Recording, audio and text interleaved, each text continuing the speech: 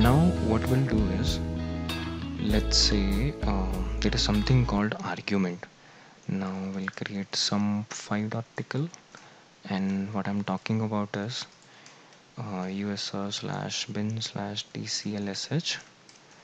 There is something called argv, stands for argument value, and next is argc, that is argument count. And how to get this variable used, just you need to do is put the argument has values as colon $argv. So these are predefined variables, we can use them directly. Similarly, for the count, I can use count as argc.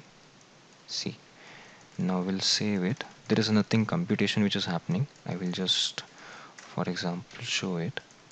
chmod 777 some 5.ticle, and now some 5.ticle. I'm not giving any argument in front of the program. So as of now, value is empty and the count is 0. Now let's say I give ABCD 1 2 3 4 5 6 7 8. So the argument values are, these are the values which I have given, and the count is 4. How it is counting it? This is the program which I am executing. Then after that there's 1 2 3 and 4. So these are the 4 values. Now we'll see how to use this arguments and values inside the program and then calculate the summation. So we'll first edit the program. Once we have the values inside it, so what I can do is, this argument value is treated a list in itself, and I can use a for each again.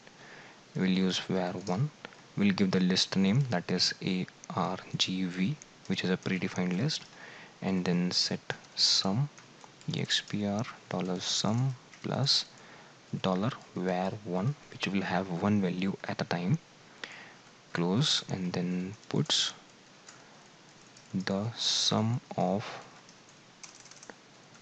numbers entered in the argument is $sum. And also I need to predefine or initialize some variable with 0, and yeah, we'll keep this 2 statements just to see. Now I will give 1 2 3 4 3 4 7 8 4 5 67, all these numbers I am giving. Let's see, the argument has values as, these are the values, 5 is the count. So let's check 1 2 3 4 5 values are given. The sum of numbers entered in the argument is 1454. Again, I can modify the numbers or I can add up some other numbers just out of my choice. Enter. So the list will go increase, 8 numbers I have entered, and this is the sum.